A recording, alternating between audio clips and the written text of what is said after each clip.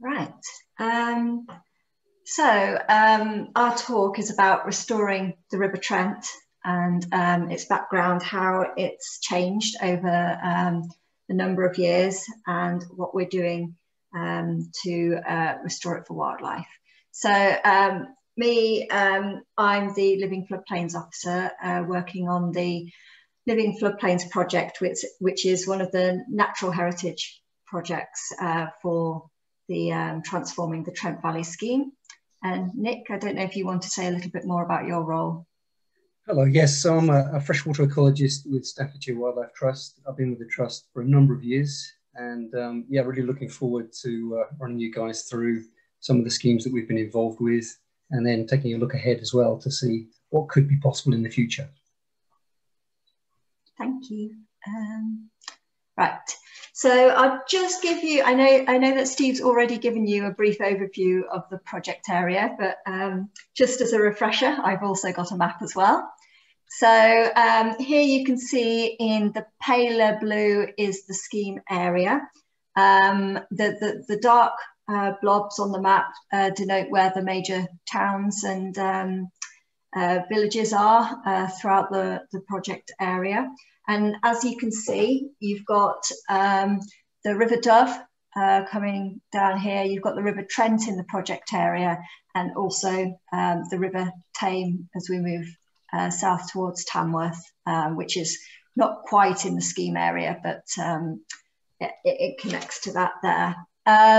So this project predominantly, it's a project area that we're celebrating the rivers and its floodplains, and looking at how we can connect back with them, both in terms of enjoyment from people's side of things, but also in particular from my point of view for wildlife. This project area, of course, is just a jigsaw piece in the wider puzzle.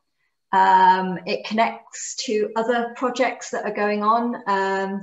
So you've got across in Stoke-on-Trent, there's the Sunrise project, which is doing similar things along the River Trent in that section there. You've got the Stafford Brooks project as well in Stafford itself. And then further out of the county in Derbyshire, there's projects up there where they're looking to do things along further up the River Trent there, and all the way over into Nottingham and that area as well. So basically we're just trying to piece together all of these projects so we have an area of connectivity along these major river networks. If I just pass over to Nick, he'll tell you a little bit more about the importance of this this connectivity side of things. Thanks, Victoria. Yeah, so the plan this evening is for me to do a chunk. We're going to do a double act together, Victoria and I, and just see how it goes. But the overall ambition for the project is, as Victoria says, is to fit in as a jigsaw piece within this source to sea project. So we are looking to recreate one of Britain's great wetlands for wildlife and people. And this isn't going to happen particularly quickly. What we wanted to show you in the first part of the talk is what's happened over the last 25 years or so, and the historical background to it, and then some of the plans that we have coming up into the future. Next slide, please.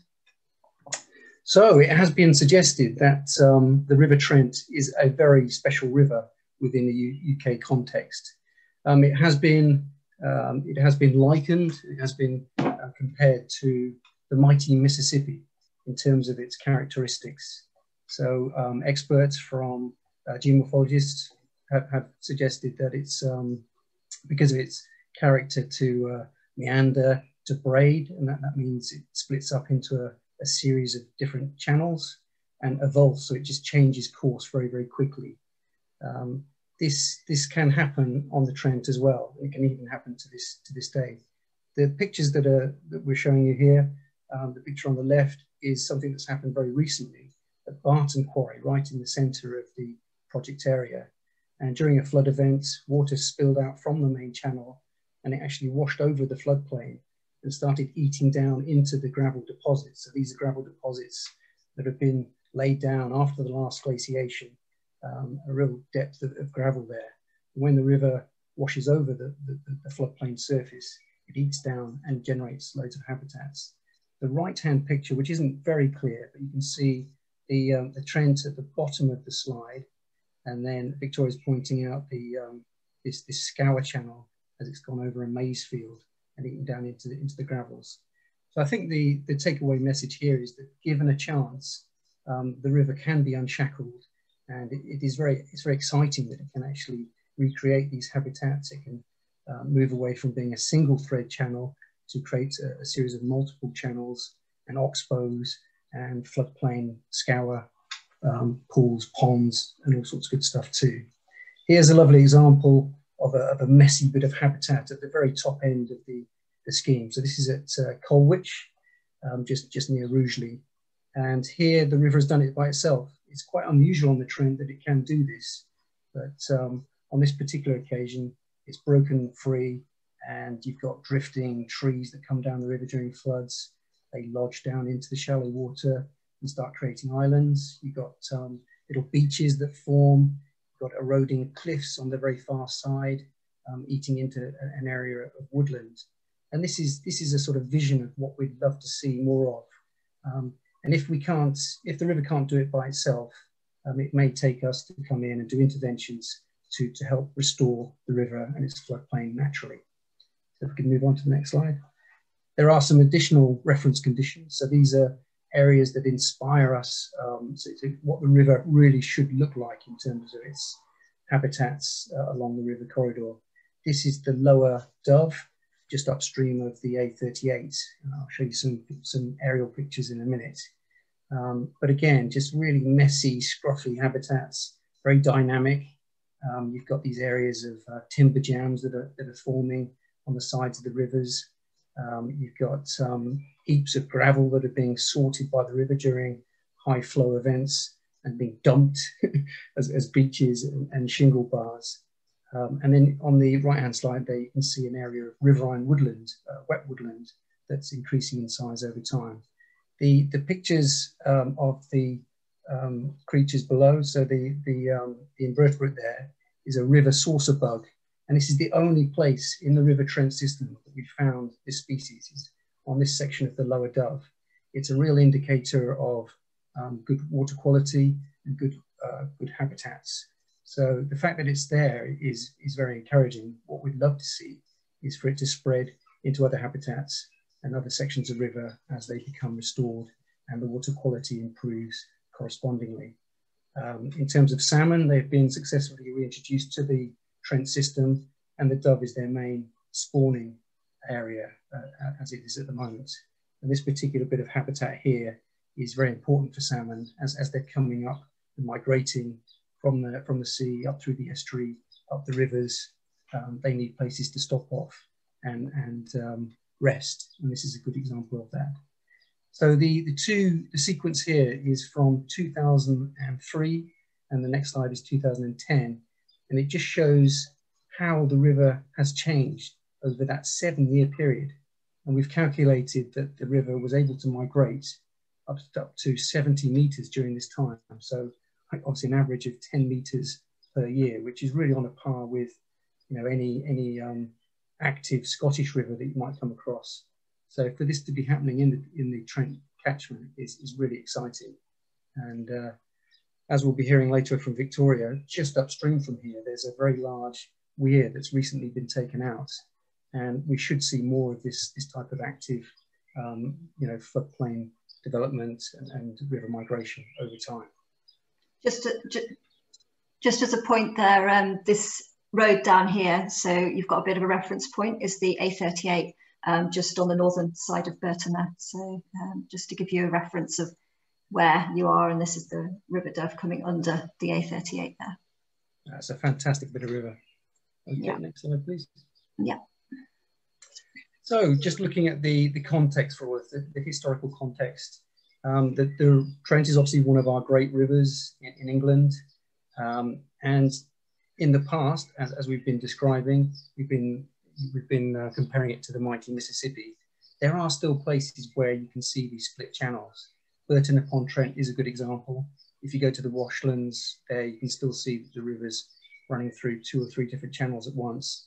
But in the past, it would have run right the way through the floodplain. It would have been running in a series of different channels there. Next slide, please.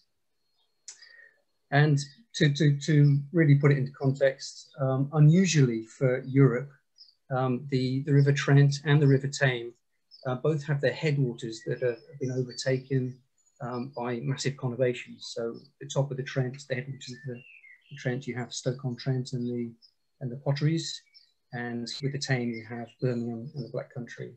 And it's a really, really rough start in life for these 2 rivers, and it's really knocked us back. So we have a situation now where we've pretty much turned our backs on the river.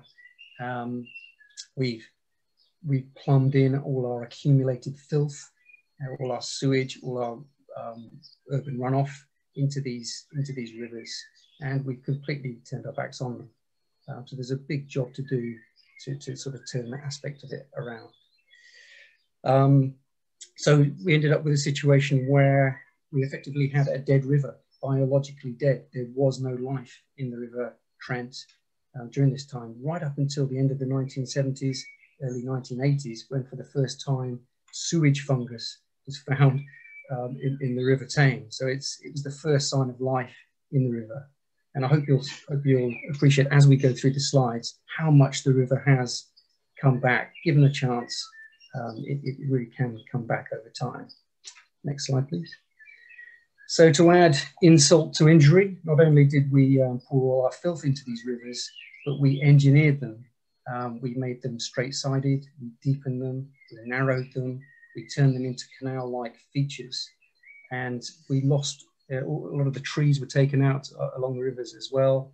And so the idea was to stop them flooding onto the associated floodplain. The left-hand picture here is, as I understand it, from about 1947, and it's the Trent Catchment River Board doing some basically dredging, but they really did quite an engineering job here. They actually set up a railway. You can just about make out the railway cart in the background there, with the drag line dropping the gravel into it. The gravel was taken away for road building and house building, things like that. You might also be able to make out there's a massive tree next to the drag line there as well. So all the adjacent bankside trees were removed as well, and the river was lowered. The right-hand slide you can see here is actually at what is now the National Memorial Arboretum, and it's the River Tame just before it joins the River Trent. On the other side here we have Croxall Nature Reserve, but it really does show up how the river, even after 100 years, it barely changed. We describe it as being fossilized. The river's been so heavily modified and so heavily engineered that it's never ever going to change. It's a self-cleansing channel. So in these particular instances, you really do need to come in and do your restoration schemes to do these interventions to get the river restoring its own habitats. Next slide, please. So it's all a bit doom and gloom. A lot of the original character of this particular part of the Transforming the Trent Valley project area has been deleted, but you can look for clues in the landscape. And the first one here is a picture of a woolly rhino that was found at Whitemore Hay Quarry back in the mid to late 1990s. And what's lovely is when you look at place names, obviously we used to have Drakelow Power Station up on the upper river terraces of the River Trent.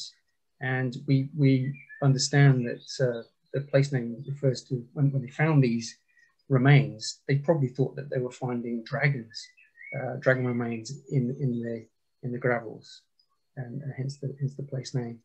I struggle to pronounce this, and I've been working here for over 20 years, but Ulruwas, how do you say it, Victoria? Ulruwas? Ulruwas, I thought, I don't know. But Old English, that means a place of the older swamp. So again, gives you a clue to what that used to look like in the sort of pre-Neolithic, before a lot of these floodplain forests were removed. Home, as we'll be picking up on in the later slides, is a name for a river island. Ridware is a place where a ford, where the river is forded, and people often have settlements nearby. Catton Hall, Catton Farm, could possibly refer to a place where there used to be wildcats, which is quite a thought. And Willington, the name there refers to willow. So if you've got any others, I mean, there's just a few examples from the project area, but so we'd love to hear if you've got any others. Please get in touch with the project and let's hear about them. Thanks. That'd be an interesting one for the cultural heritage project that Rod's doing, linking to some of the place names and history of the river valley. That'd be good. So, what are we doing about it? Here's one of the first projects that was done on the River Tame. So this is what used to be Middleton Hall and Dost Hill quarries, and that's Tamworth in the background there. A major river restoration project was undertaken by Hanson Aggregates. This is all a large quarry. And it does look a bit strange when you look at the aerial photograph. This project was done in 1998, and the idea was to allow the gravel company to come in and extract the sand and gravel from that edge of the river, and to widen it out, to make it double its width, and then leave a series of river islands down the middle that at the time were referred to as canal boats. But it worked, and what we'll show you is with the aerial pictures later on, you should see how well it's worked over time. Yeah, thanks, Victoria. So when you actually go down and have a look at how the river's been widened out and the resulting habitats, it's just absolutely fantastic. Considering that this used to be, you know, a biologically dead river, it's now becoming abundant with certain types of life. And we've given a few examples there around the edge. You've got bivalves, you've got river mussels that are now doing pretty well in some of those shallows and edges. You've got otters that are now breeding. Kingsbury Water Park is a particularly good place for them, but they're all the way through the Tame and the Trent and the Dove now, setting up territories using these gravel pits and the rivers and canals as part of those territories. You can see areas of mud there, and it's a bare shingle, so you have waders such as oyster catcher and snipe that come in and forage in these areas. And it even potentially throws a lifeline to really rare, threatened and elusive species, such as the white-clawed crayfish, which is living in some of the tributaries nearby, and the elusive water shrew that you can see there that often dives down into the water and scoffs freshwater invertebrates like mayflies and caddis. It's really this variety of different habitats, isn't it, here, that's enabling all the different variety of life to come back. It's perfect. I mean, you could have things like, you know, sand martins nesting in those cliffs, kingfishers, solitary bees and wasps. You know, we could spend a whole talk just taking you through that one slide. But here with the aerial photographs, you can see that line of canal boats. So this is in 2003 again. So the original first phase of the work was done in 1998. So you can see how it's naturalizing over time. And then just 7 years later, so this is 2010, you can just see how you've got wet woodland, you've got areas of shingle, you've got areas of mud and backwaters forming there as well. You can also see at the top of the slide that another phase of work was done. So there was another section that was done in 2005 on the river that added up to almost 2 kilometres of river restoration, which has really been the inspiration for a lot of the work that we'll be talking about later on. So here are some of the other examples. This is a section of the River Trent from the Derbyshire side at Catton Hall called the Rylands Reach. And here it's a very, very straight section. It had been reinforced with limestone, and again, the river had just been completely fossilized. It wasn't recreating any particular habitats. So major surgery was required. We came in 2012, I think it was, and we took out, reprofiled the whole of that bank. And what we found underneath was great, because it was all the surplus gravels and sand that had been taken out of the river, the stuff that hadn't been used for road building and for housing, had just been banked up on the side of the river there and left. And so we were able just to take the skin off, take the grass off, and then all the other gravel was screened, so it was graded, took out all the fine particles that was taken away to farmland. All the rest of it was able to go back into the river where it belongs. So something like 5,000–6,000 cubic meters of gravel was put back into the river, which was very exciting. And we were able to be quite imaginative about some of the features that we did along this straight edge, just to kind of break it up a little bit. And that, believe it or not, that right-hand slide there is actually just a few days after we've done some of the chute channels next to one of the river islands that I'll be talking about in just a second. So what we do is we mimic natural processes. There aren't many examples, but there's one or two areas where you will see river islands naturally reforming on the Trent. And how it happens is that you have willow that will drift down the river, and occasionally it will actually lodge up on some shallow parts of the river. And if it's there long enough, it can send down roots into the base of the river, into the substrate of the river, and start growing. And this is exactly what's happened here. This is opposite the Memorial Arboretum, between there and Barton Quarry. And this river developed over about a 15-year period, and just got bigger and bigger and bigger as the willow grew. And as you can see there, you'll have, as a result, the water will slow down in front of the river island, and you'll get gravels and mud and sand dropping out in front as additional habitat. And you'll have the same thing downstream as well, just immediately downstream, you'll get deposits. So the island just gets bigger and bigger and bigger over time, which is great to see. So when we're doing our restoration schemes, if we go on to the next slide, please, Victoria, we mimic that process. It looks a little bit brutal, but the first thing we do is to uproot some donor willow trees. And the way that willows drift naturally down a river would be with the root plate facing upstream. So you align that into the river, and what we do is we pin it down with a digger and put the willow tree with the root plate facing upstream, and then put a load of these gravels on top just to hold it in place and give it a chance to grow. And then the right hand picture there is just showing the chute channel between the new river island, the new mid-channel bar, and we've put what we call a kicker tree on the side of the river there as well, just to provide some extra habitat, and hopefully you'll get things like backwaters forming behind that kicker tree too, and it speeds up the water as it comes between the new mid-channel bar, the new developing island, and this habitat on the side. Fantastic habitat for fish and invertebrates in that particular instance.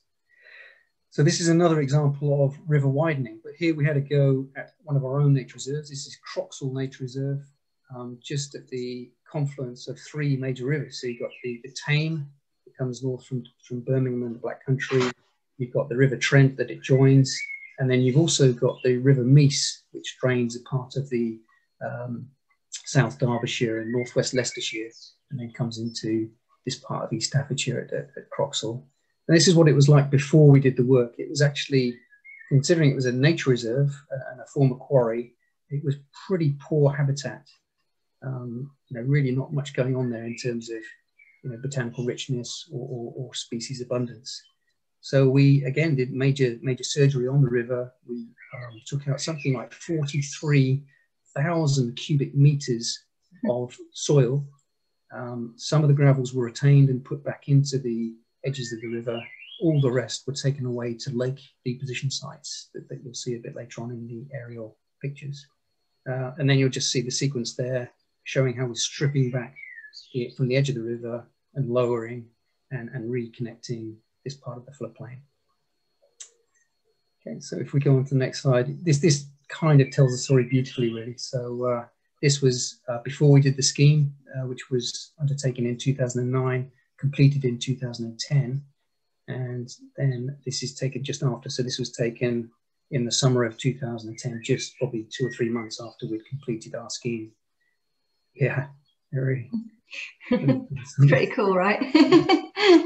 We were able to pull the river back up to about 100 meters opposite the confluence with the Trent. It's funny, the Trent there actually looks like a smaller river, I think in terms of discharge, the Tame is often the slightly bigger river on this occasion. But yeah, it was a very experimental project. You can see the lake deposition sites as well. There was one in that shallow lake there that Victoria's pointing out, and a much larger one in a deep lake. It's probably like six meters deep, that one. So most of the spoil went into that lake to create reed beds and shallows for marginal habitats. Okay, that's Croxall in a nutshell. Thanks, Nick. It's just extremely important. This work would be for nothing really if we weren't basically monitoring what we're doing and looking at that research and sharing that information with the wider river restoration community, which extends not just across the UK, but also into Europe as well. So we're always sharing different ideas and findings on our restoration plans. So what you can see here is what's called a digital terrain model. And basically it's imagery, or basically showing the terrain of the new area created at Croxall that Nick was just talking about, underneath the surface of the water. So to do this, it's done with a combination of using drones taking aerial photography, and also we've got the science team here using laser technology to get that detail out, showing exactly what's going on beneath the surface there. This information is important because it firstly gives us a idea of what the baseline condition is after we've done the initial creation work, so we know what's there as a reference. We can then go back and study this area and look at how it's changed. So we could go back and do another survey using scanning technology again and see if any of that structure's changed. What we're looking at is to see whether any of the natural river processes have been kick-started by this work that we've done. So we'll be looking for changes in the water flow, the flow dynamics in the watercourse itself, changes in the deposition rates, looking to see if it's altered where the river is depositing river gravels and whether it's encouraging further deposition as a result of creating this feature. So we can kind of understand the overall success of the project in years to come, and we can also understand whether we want to change anything in the future as well. So the other thing about this this model is once you've got this kind of image that's been created, you can then feed it into your computer system, and you can model all sorts of things on that. So based on different flows of water, you can then predict what's going to happen as a result of the shape of that watercourse now. So it's all really important information. Yeah, so absolutely crucial to understanding the future of river restoration, really. Just as a quick note also, this river restoration project itself ended up being a finalist in the European River Prize, which is pretty fantastic for Staffordshire Wildlife Trust to be involved with that. So pretty amazing work, really. Still on Croxall here. This is a photograph taken roughly 2 months, is that right, after the completion of the project? Just showing some of those shallows with those little islands that were created, the gravel islands with the muddy sides. They'll start to vegetate over time, but this is how it looked initially. And you've got those shallows. So what's really, really important, and what we're looking at, is to create recovery up through the food chain. So we're really focusing on those different creatures, those invertebrates and fish that you see right at the base of the food chain here. And these are the kind of habitats that you'll find them in that are so missing from the Trent at the moment. So just as a bit of an idea of what we've got here, this is a crane fly. It doesn't have a common name, but Tipula lateralis it's called. And then you've got spine loach and stickleback just here. In the bottom right hand corner, this is the green drake mayfly. You've got a shingle beetle, very specific to these shingle and gravel areas here. And then a bullhead in the top right hand corner. The really important thing here is that we're creating lots of these new niches on the Trent, trying to encourage these species back that really survive at the bottom of the food chain, and then hopefully we'll see that restoration all the way up. Basically, a lot of people are attracted to the floodplains, looking for some of these top of the food chain species. So just as an idea there, you've got kingfisher, you've got heron here, you've got barn owl, reed bunting, snipe and lapwing. And these are very iconic species that we all kind of like to associate with our floodplains. But these species really rely on the base of the food chain. So working from the bottom up is how we try to play it. This is at Chucklesholme. This is one of Staffordshire Wildlife Trust nature reserves. It was formerly an active quarry, and we had a fabulous opportunity to purchase the former quarry. Just going back to that name again, home, Chucklesholme. So from the previous slide, we said that home is the name for a river island. Now, Chucklesholme itself was a giant river island formerly on the Trent there.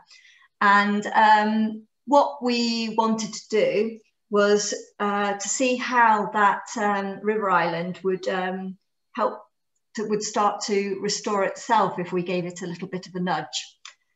So what we did is we lowered the riverbank here, just on the left, as you can see, and just allowed that water out of the main channel of the river just to flood over its natural floodplain of where it would have been allowed were it not restrained in the past.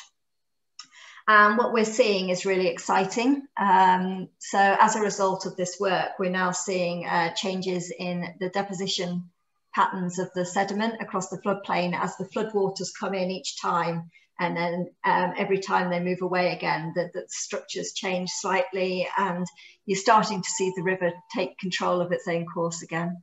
So yeah, really fantastic stuff. Just as a reference point, that was 2017 that work was done. So we're not just thinking about the river itself, but we're thinking about its connection with its wider floodplain.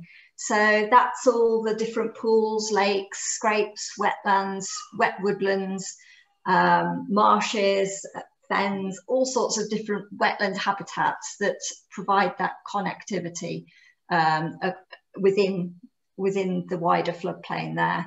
They're not all of them are necessarily directly influenced by the river itself, but they do have an influence on the wildlife that survives in them. So they provide those important stepping stones, providing wetland habitats across the whole area. These pictures here are South Elford. The mineral restoration plans allowed us to recreate, these are actually lakes. It's like a big lake that you can see, but rather than having your typical rectangular steep-sided lake that you you historically might have seen out of some of the restoration plans associated with worked mineral sites, that they took the opportunity to create some real kind of diversity of habitats here. So you've got shallow margins here, you've got wet woodland, you've got backwaters created and areas coming out, extending into the lakes itself. So really creating those different niches, allowing different types of wildlife to survive there. So it's that variability that really is important that we're looking for.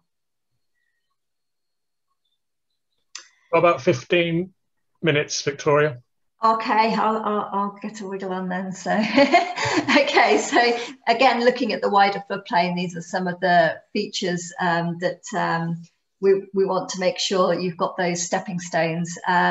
So you've got natural ponds. A lot of ponds have been lost from filled in by farming activity and that sort of thing. So if we can work with people such as the mineral companies to put those ponds back into their restoration plans. Oxbows, they're former bends on the river itself that have been cut off from the main river and create like a curved pond. This one's actually a created one at Barton Quarry, where it was put in as part of the restoration plans there. And then you've got scrapes and lagoon type features, which are very, very shallow, cut out of the landscape. So they would retain water for a brief period after flooding, just providing, again, that stepping stone or that connectivity of wetland feature. Looking at protecting species such as great crested newts, dragonflies and grass snakes and lots more. Just an overview picture of those oxbows that we just mentioned at Barton Quarry there. Ooh, sorry. Again, more features in the wider floodplain, some that you don't always think of as being necessarily floodplain features, but bare ground and exposed cliffs. Absolutely crucial for many invertebrates such as solitary nesting wasps and bees, and these kind of backwaters where you might find things like water voles coming back in. So yeah, all of those habitats in the wider floodplain should not be ignored. This is a photograph of the Dove Cliff Weir. So it's on the River Dove. It's a weir that's been, the Environment Agency have been removing it, in the process of removing it over the last couple of years or so. And I think the final removal's just coming out at the end of this month.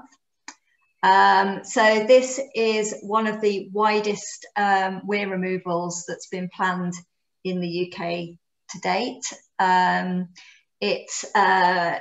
Weirs themselves are really important to consider taking out of the rivers as one of our first actions. They restrict to some degree the movement of fish and invertebrates up the river. So removing that restriction restores that connectivity along the watercourse. And by removing this Dove Cliff Weir, this is quoted as 30 miles of connectivity restored along the River Dove. So a massive feat, really. And that connection has restored from the River Dove right to the confluence with the River Trent. So you've got that connectivity back in there. So on to one of the projects that has been delivered in 2020 as part of the Living Floodplains project, is the restoration of what we call a paleo channel, which is a historical river channel on the River Trent.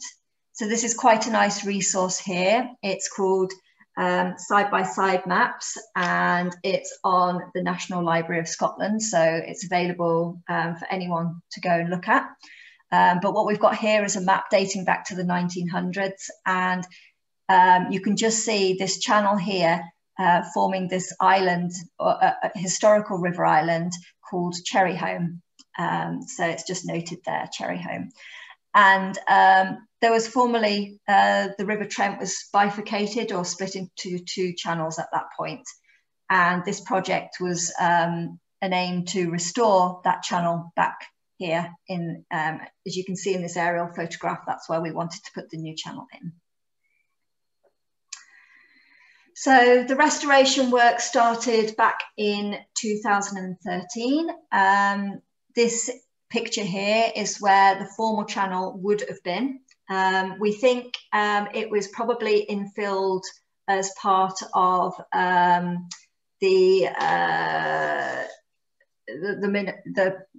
what's it called? It was the river engineering project, sorry, in the 1960s. So when the rivers were dredged in the 1960s, then the spoil that came out of the rivers went to infill this channel so that the river could be deepened and widened. So yeah, that's why the channel no longer existed.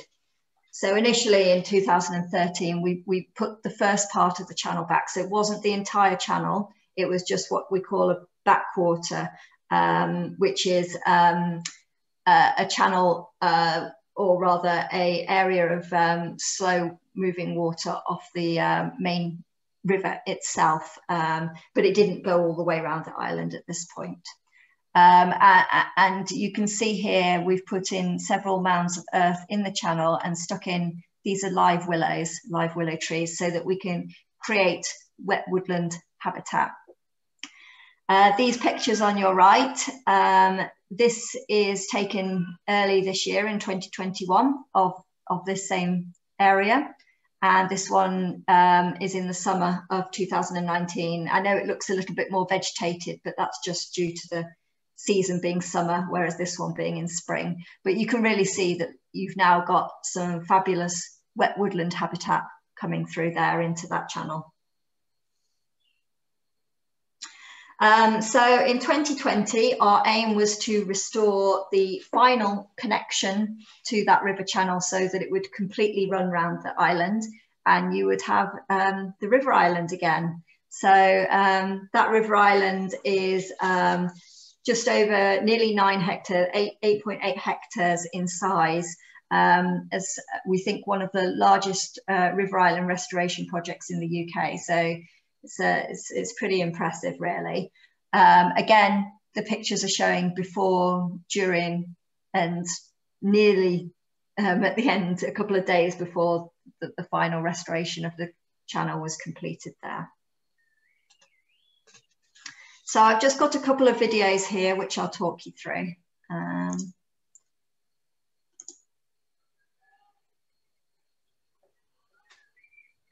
So here you can see an aerial photography of this new channel that we created in 2020.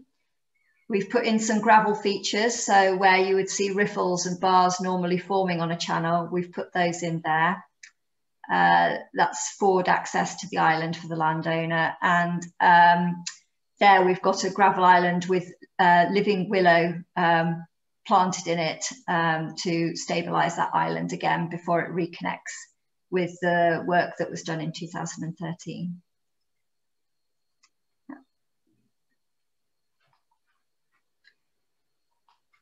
And another one.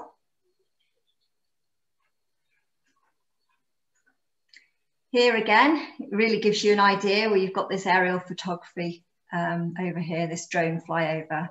Before, you can't really see the channel at all.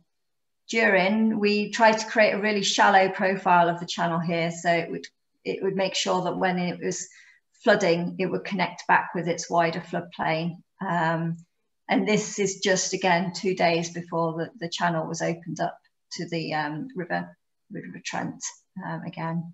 These gravel features eventually becoming submerged under the water there. And lastly, this video here was an important moment for us because it shows that reconnection point with the River Trent when we let the water go back all around the island again. So proud moment for us.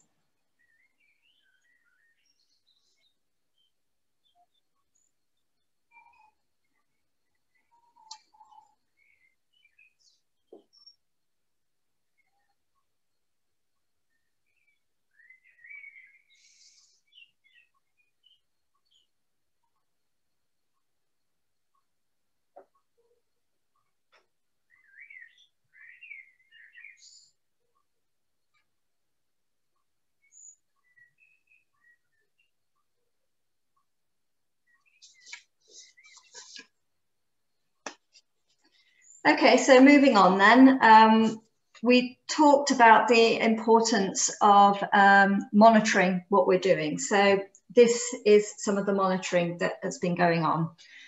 What you're seeing here is aerial photography, or orthophotography, as it's called. So you've got the aerial photography underlaid, sorry, here, and then overlaid is new imagery that we've had created showing the new channel just coming around here, right the way around the island. This was done using a drone flying over to get this. And the important thing about this is it's so detailed that when we load it into our computer systems, we can zoom right in and you can pick out a pebble or a boulder on this beach area here, say the size of a large baked potato or something like that, and you can pick that right out and you can see if that's moved if you then go back and do some more photography 6 months later. So what we're really trying to see here is we're trying to monitor that channel to see whether any of it's restored any of the natural processes here in the river itself, and we'll just keep an eye on it to make sure it's behaving as and how we expect it to. So it's pretty fantastic that we can look at it like that. This again, this is the digital terrain model. So if you remember, we looked at something similar for Croxall earlier. So the bits in red are trees that you can see on the island, and then you've got grassland, and then the dark blue is where the water is coming through the channel there. This is pretty cool. We can put this into our system and we can take a section across the new channel there, and it will show the profile or the shape of the new water course that's been created. And then we can then predict how that, or run it through a model and predict how that's going to behave in different flood events, for example. And we can check to see if that section changes when we go and do another digital terrain model in the future as well. So yeah, that's some really fab stuff that we can do there. Also, we want to get some monitoring for the actual new channel itself. So this is pretty soon after it was completed. We're going in there to do some macroinvertebrate surveys in spring this year, just to get an idea of what baseline conditions are like, or what it is before it really has a lot coming and colonizing it. So you've got here a banded demoiselle that we found, and there were quite a few mayfly larvae also that we found. We haven't completed analysing that sample yet, but it should have some more interesting things in it, and we hope to see lots more coming in over time. Finally, this project being still live, just want to thank and acknowledge our key funders and partners. So quite a lot of people have been involved with the restoration at Cherry Home, but I'd like to acknowledge the many different partners and funders that have gone into all the other projects that we've mentioned here this evening as well. There's just far too many to mention, but over the years, so many people, so many different organisations have put into these projects, and we really appreciate that. Over to you, Nick. if that's okay. That's Victoria.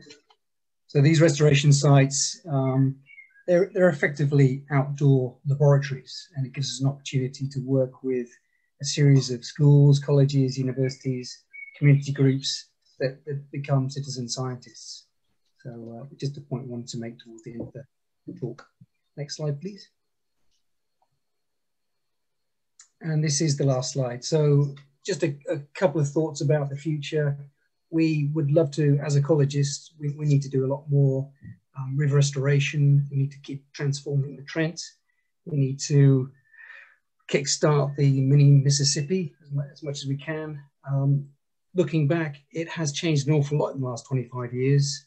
What's it going to look like in 2050? You know, it could be that we start to see the management of the wider floodplain is much more extensive. So you could have things like large herbivores, water buffaloes, you can see here. You could have Exmoor ponies, deer, all sorts of things that are wandering around in the floodplain as well. Excitingly, we could see the return of iconic species to actually breed and stay. So things like ospreys and bitterns and beavers. There's an awful lot to talk about on those species, but when you do have these iconic species, that in turn can actually make it more of a destination for people to come and enjoy and relax and really you know, appreciate what's going on in these floodplains. Thanks very much. Brilliant. Thanks very much, Victoria. Thank you, Nick. Perfect timing.